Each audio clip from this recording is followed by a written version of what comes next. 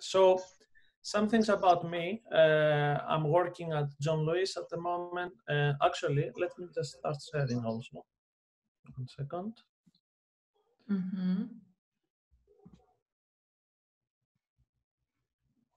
Okay, can you see my screen, everybody? Yeah, it works. Yeah, fine. it's okay. It's okay. Yeah. Let me just make this smaller.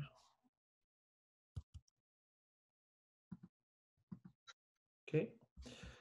So I'm working at John Lewis, and I have worked with companies like Metrobank, GiftGov, Checkout Smart, and if you are living in London, you most probably know all of them.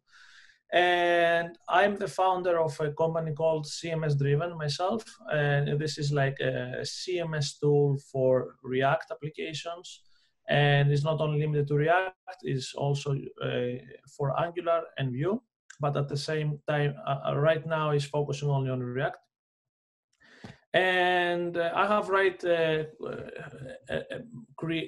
created a lot of code in the past 10 years, and I'm trying to optimize it in the best possible way, and trying to, improve the code and efficiency and with efficiency and quality, so I can reuse this code again and again and get all the benefits out of it. So let's start from the very basics, and then we go to more advanced concepts. So what is a React component?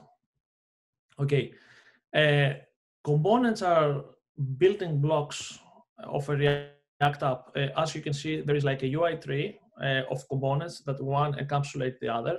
And in the end, you can build an app that it has many components inside. So to put it very simple, a UI component is a JavaScript class, or can be a function that contains properties. What we call them props, and we return a React element which describes how one section of the UI should appear. So as you can see on the screen on the browser side, the number 1 is one component, the number 2 is a different component, number 3 is another component, and the number 5 is a nested component of component number 2.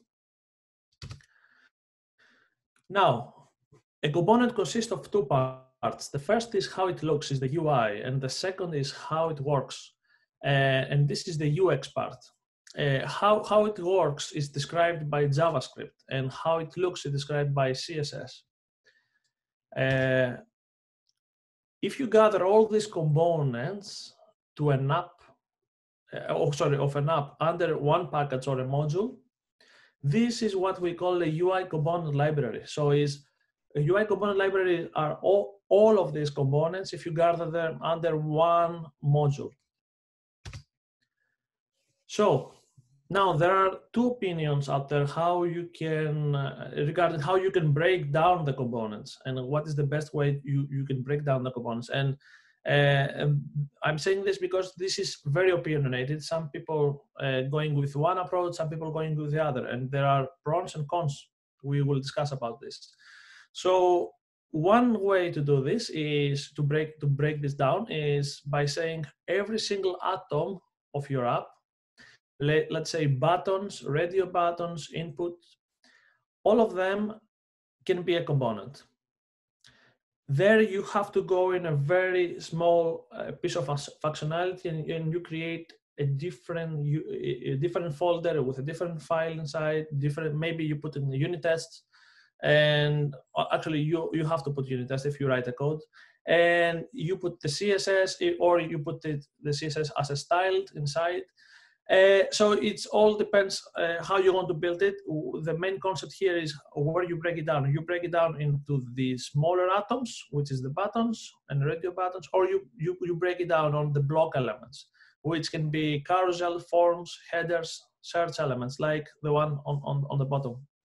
So let's see the every single atom approach. So if you want to break down things in, for example, if you want to create a component button, okay, so there are some pros with this approach. The pros is you have a predictable and declarative behavior.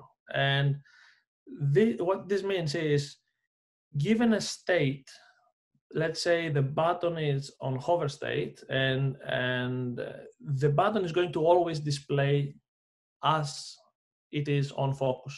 So you will get a predictable way of connecting the model with what it looks like.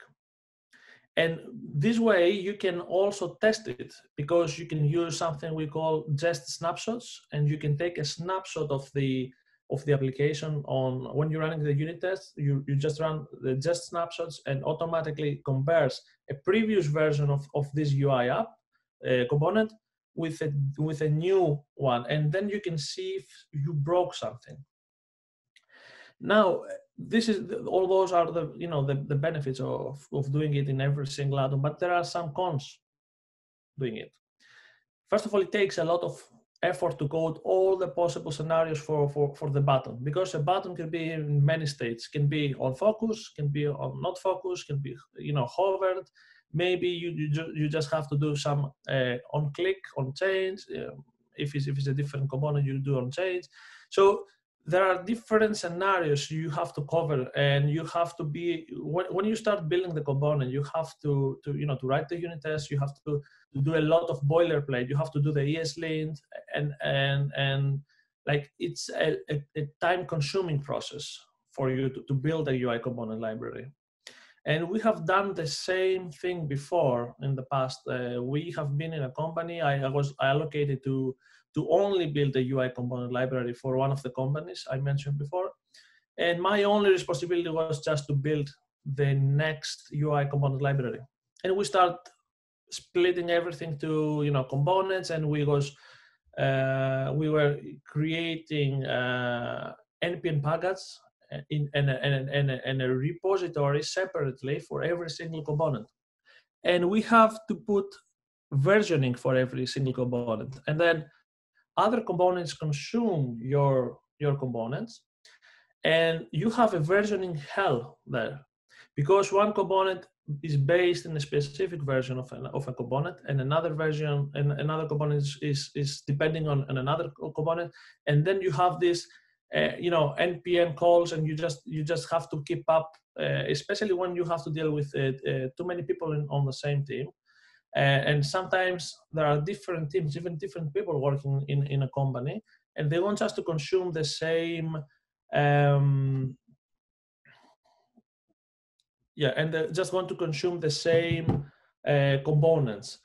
There are some difficulties doing this. The other problem is you will not be able to reuse your designs. And this is because when you're writing something in JSX, let's say you don't create a CSS outside and you include everything into one component. The problem with this will be that you are going to type everything up into one file, and it's going to be very difficult if you want to style a legacy. Let's say you have a PHP application, and then a part of the application is in PHP, and part of the application it is in React. And you want to have a unique style guide between all your apps. If you include all the CSS and all your effort into building just a button, and you style the button internally, you create like this atomic approach, then you will not be able to reuse this CSS. And also, if a new framework come up in the market later on, you will not be able to take out just the design and put it to the new API. So you have to rewrite everything from scratch. And you essentially create a wrapper component around a native API, because what it comes from React is we get all this on-click, on-change, all these events, the nice events that essentially what you do, if you build a component for a button, essentially you just create an event handler for on-click. You pass this event handler to a native API, and you just pass it over. So you just doing a click, it passes the click event under it, and then you just call it back. So You just write a wrapper, an unnecessary wrapper around the component. Again, there are some pros and some cons doing this. And so this is it, because the CSS hasn't changed much since when it created initially on 1996. So we have 3 versions of CSS, but nothing major, nothing like a very, very breaking, like completely breaks the way we doing it. When we doing it through, you know, React is not like, we don't know yet if it's going to be there for a long time. Maybe it's going to be like the next library, the next framework, which is going to come and replace it, because things changing so quickly. You cannot predict this. We live in a fast-paced environment with too many changes all the time. And I think it makes more sense if we invest more time on building a style guide in pure CSS or Sass files. Because of the reasons, as I explained to you before, like there is a compatibility with CSS for many years now, and it's still unchanged. So imagine if you build something like that. You're building a UI style guide with your typography, with all your branding colors, with all the paragraph, how, you know, all HTML and CSS, so you can just copy and paste and at any place in your app. So the atomic components, you don't need atomic components like for the smaller parts. You can just use HTML and CSS for these ones. But this is just one opinion. It doesn't mean you have to do it in this way. I explained you the reasons why you shouldn't. What are the cons by doing this? Is, you know, more time, more effort, and you cannot reuse the CSS style guide. You can just reuse this. You are locked down to a vendor. You are locked down to React. So when you have to make a change to a framework later on the process, you will not be able to do it. You have to rewrite everything. What I recommend, you can definitely create a library of UI block elements. There is no doubt about this, because this is usually a combination of 2 or more atomic components. Let's say an input and a button. You put them together. You create. There is some logic there, because it makes sense, because when you click the button, something else happens to you know, maybe something happens to the paragraph, and there is a reason why you have to write a unit test on this, you know, interaction, and why you need to encapsulate everything under one component that you can reuse again and again as a block element. Imagine you take this block element, the one you see on the screen now, made with love by CMS Driven.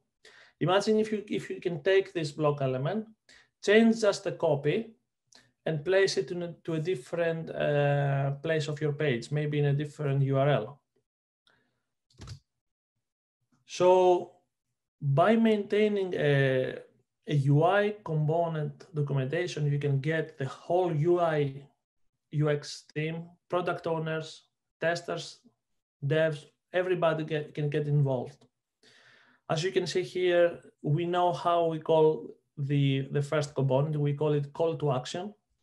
We know what this is doing because we have some description, and we have a live preview of this component.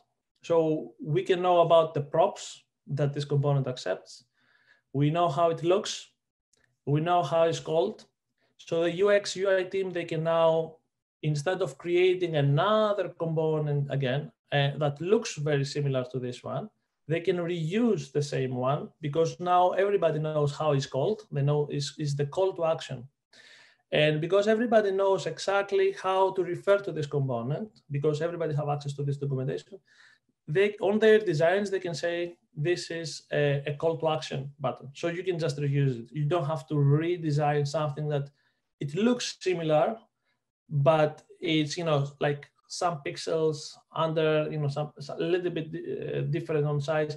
Maybe you can make a little bit more flexible on your props, and you just put this extra parameters. So you can make it in a different size. You can make it look different. So if you go through the route of using this CSS style guide, some of the things you have to consider is using BEM. And this is because of what is BEM? BEM is a block element modifier, is a methodology that helps you create reusable components. And you can have a code sharing in the front-end development without anybody breaks something that already exists out there. So we have the block. The block is one big piece. Can be like the navigation bar.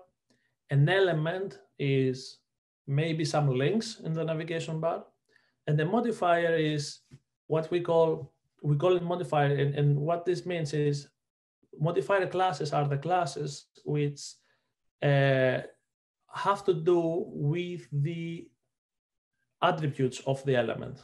For example, you can have a red modifier, you can have a blue modifier, you can have a large modifier, a small modifier, and then you can combine. I will show you now what I mean. So the card element, the card is a block. So we can use the name convention card. The H1 is the title. So we can use a naming convention called card __ title. Why are we using __ title is because now, because we have prefixed it with a card, we can in this way create something like a vendor, it's like a namespace. So nobody else can write something similar that can override your title. Because maybe in some point in your app, you have the title class, and in another place you have, again, the same class, and they can collapse and they can create an issue. So you can have the title attached to a namespace card, all of them together as a one namespace. And then if you see a little bit under it on the P class, you can have card text, which is all the attributes related with a card text are there, all the basic attributes are there. And then you have the extra, so you put another class, which is the card text secondary. This is going to do only with the attributes of the secondary. So I will show you now what I mean. 1 second, yeah. So what I mean with this is the secondary button can be a red button, for example, or can be a blue button. So the card text itself, maybe it has to do with where it's positioned, what is the font size. Maybe we want always to have some standard styles, and then we just want to change one only attribute. And this only attribute can be like a color, maybe can be the size, can be something we grouped together and we say this is a secondary and this is a primary. And we can mix and match now. So BEM and Solid, why those two principles are very similar together? This is because every CSS class is written to serve only one purpose. We do not reuse the card class for anything else than the card UI block. So we do not reuse the card for anything else than this UI part. And therefore we cannot have like these bugs of overriding by mistake. And if you take the interface segregation principle from Solid, what this is telling us is telling us that we, instead of having everything into one class, one big class, let's say card, instead of writing just a card, you create smaller classes, what we call in programming interfaces. The similar here, you just create a smaller CSS classes for every single modifier. So instead of creating the card, you can create a card title big, card title small, card title highlighted, and then you can just mix and match. So you have unlimited possibilities.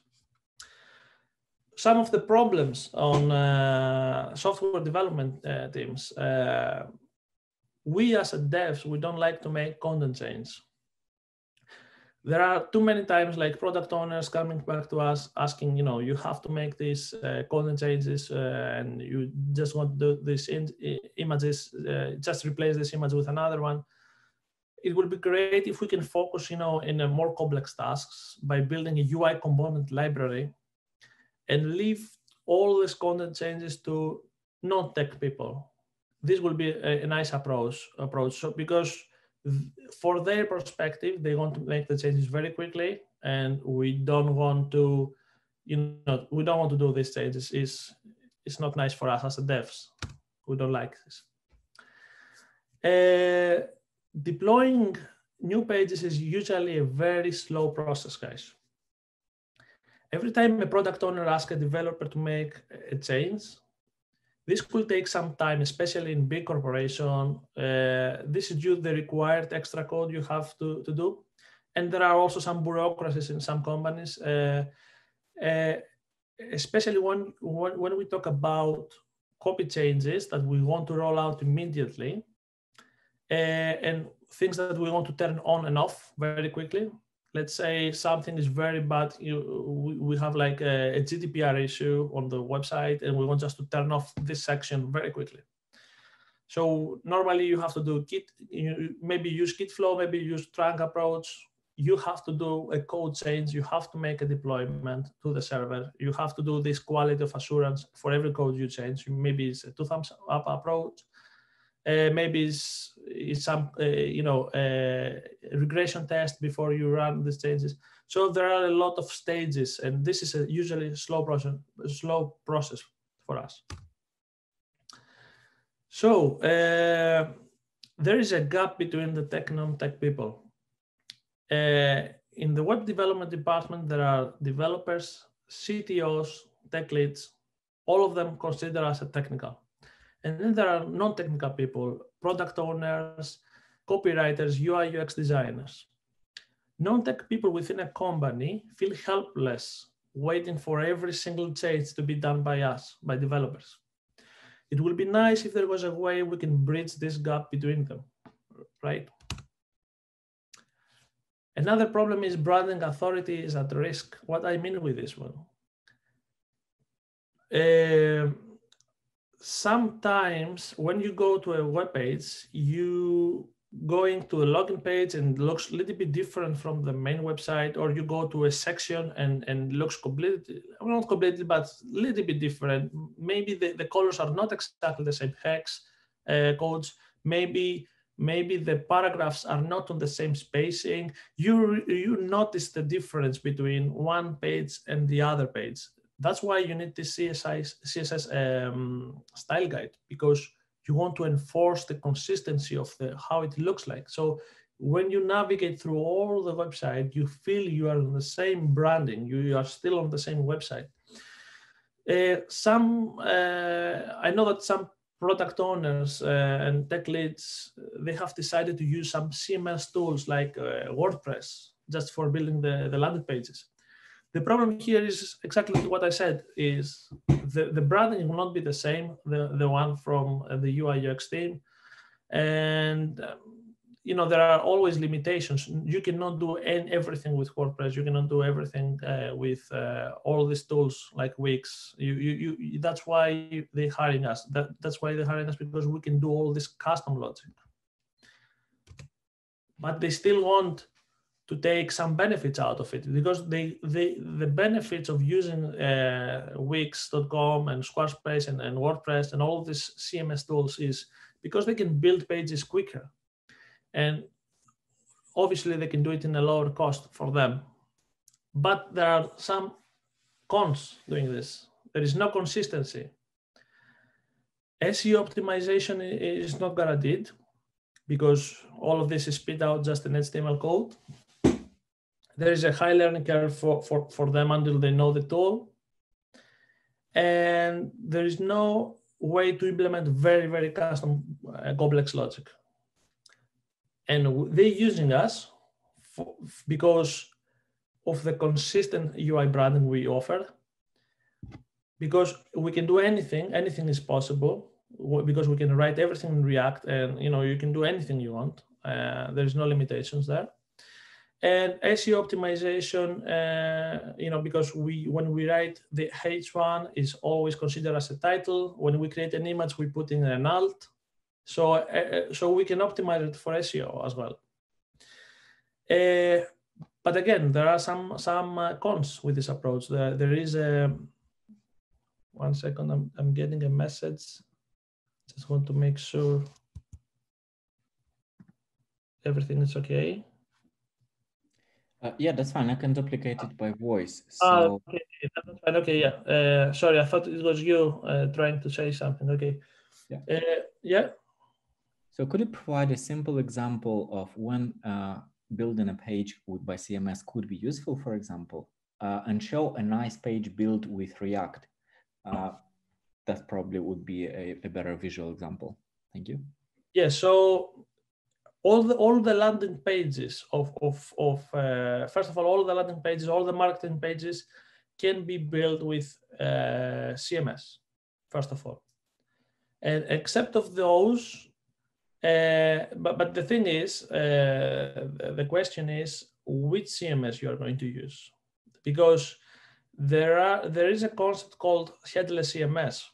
Headless CMS, it's just an API, so it's not an actual CMS. If you think about it, a typical CMS as we know it, you can just drag and drop components, UI components into a page, as we know it from WordPress, Joomla, and anything similar like that we had in the past. You drag and drop UI components into a page, and then you just make code changes. So you don't have to do it manually. You don't have to write down page components, and you don't have to put the component one after the other. You don't have to make this link between the API, the headless API, and your own components. So this is, I will end up a little bit later what you can use for a CMS. At the moment, what I'm saying is you can use them in all landing pages and all marketing pages for sure. And you can use it also in maybe some, if you have like a multi-page forums, or you can use it. You can even use it for a dashboard, to tell you the truth. But I will explain a little bit later on how and why you should use it. Okay, let's later on this one. Okay, an ideal world. An ideal world will be if we remove all these cons from here and we keep only the pros. So what will look like? Pages will be built quicker with a lower cost, because some technical people will only build the UI components, and for the non-technical people can also change the content. We have a UI consistent branding, and anything is possible at the same time because you build everything in React. You keep having the SEO optimization, but at this time you don't have anymore the slow process. You can deploy very quickly. So this is the ideal world. Let's see some statistics. Traditional CMS is dying. As we can see here, WordPress, Drupal, Joomla, Wix, all of them, they just going down. And there is a reason behind it. And this is because there is no way to implement custom functionality. And everybody just now turn to the UI component libraries and frameworks like Angular, which is a framework, Vue.js and React, which is libraries. And we see right now like a huge increase the last years since 2004, and you can see like a very huge increase today. Let me just show you something. So this is now where I'm coming. I was back then using the traditional CMS where you have like the everything as one solution under one infrastructure. Let's say WordPress, you have everything under one project. You don't use React back then. You cannot create live documentation. You cannot test your code. It's bad. The CMS driven is the tool that I have built, and this allows you to create React components in the way you was doing them anyway. So there is no change on your UI components. You just build UI components as you did before. And then you have an online documentation generated, and you maintain, so this UI documentation looks like this. So this is the live documentation. So you have the name of the component, you have a paragraph about what it is, and you have a preview. So back to the presentation, and yeah. So what are the steps to doing this? It's very, very simple. You just have to sign up. You have to download the React boilerplate initially. You can use your own. You can use the existing code base, or you can just download a boilerplate so you can start playing. npm install, npm run start, and that's it. How you build a UI component? The same way you was building it anyway. So here I have an example.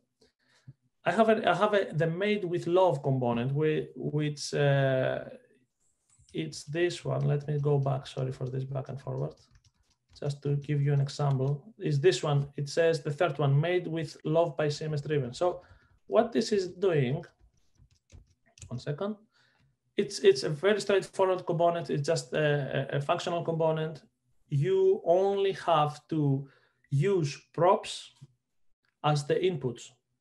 So the only difference is, like, instead of you hard code everything in the component, you use props.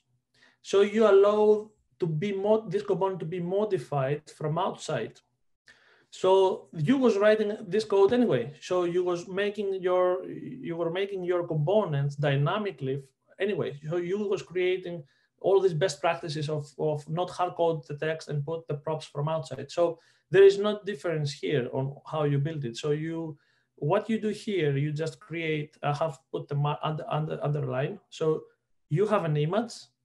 Instead on the SRC, you're getting this CDN link from outside as a prop. You have the props company name, and you take this title from outside of the component. And then you just export the component as you already do. So there is no change here. This is proper React component.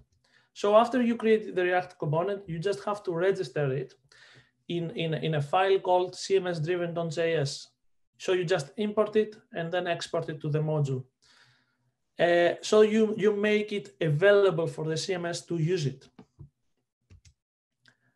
Then you have to go to the cms-driven.io, and you have to add a new UI component there. So you are going to use the same name as the component name. As you can see here, made with love. It's the same name with here. It's the same name we put it here on the key. Made with love. So you name your component, and then you add the props. So you add the props one by one. You add company name, IMG, and alt. As you see, this match exactly the names of the props here. So you make CMS driven aware about your intentions, about that this component needs these props. And then you can see on the right side how it looks like as an example. What are the possible values that this component could take? It could take a string. Initially, company name is a string. IMG is a CDN link as a string again, and an alt is still a string. You can put more types. You can put booleans here. You can put integers, rich editors. There are more options. And then what you have to do, you have to create a page on the CMS-driven side. So you forget about these page components. So you don't have to write any more page components. This is on the past. So you can just create a new URL page, localhost 3000/react.js or /George, and any name. And you put your title. The title is the title of the page. You put meta descriptions, very easy to understand, meta keywords with comma separated. And then you can say things like, I want my page to be indexed by by Google search engines, or I want them to be I want the search engines to follow the links within the page. And you can choose if you want to, if your page is a dashboard and it's like a private, you don't want to enable these actions. So by saving this now on the screen, it's going to create a new page behind the hood. So you don't have to do anything on this manually. And then you can just import by clicking this button, import UI component. You get a list of the components. You click one of them and you put them one after the other as a block element components. And this is like the made with love will be like the block element. And paragraph will be another block element, as we talked before about BEM. If you click now on the first component, you will get something like this automatically generated for you. So you are going to get a form generated with all the props. For example, the company name was a string, is going to automatically create an input for you. So you don't have to put a JSON file there. The IMG is going to allow you to upload an image to a CDN on Google Cloud. And the alt is going to allow you to put a string there. So all these props are going to automatically feed the React component, and it's going to place this React component with these properties into a page that we created before here, this React.js page. So this React.js page will have the made with love component. This page React.js will have the made with love component as a first component, paragraphs as a second block element component, and features as the third one. And the made with love component is going to have these texts printed to, it's going to look like this. So I just mark it around so you can see where it is the component. So the first component block element will be made with love. The second will be paragraphs, and you can just reorder them. So if you see here, you can just click on the right and just reorder the components up and down. You can delete one of them if you want dynamically without any code changes. And when you are ready and you have tested everything to your local environment, you can just click go to production, and this will send everything to production without any code change. You don't involve at all a GitHub. You have done no code change essentially. What you have done is just you change the props. That's why you don't want even to test it, because you have already tested to work in a predictable way in the first place, in a dynamic way. You have just tested. You have created your unit tests, integration tests, and end-to-end tests already.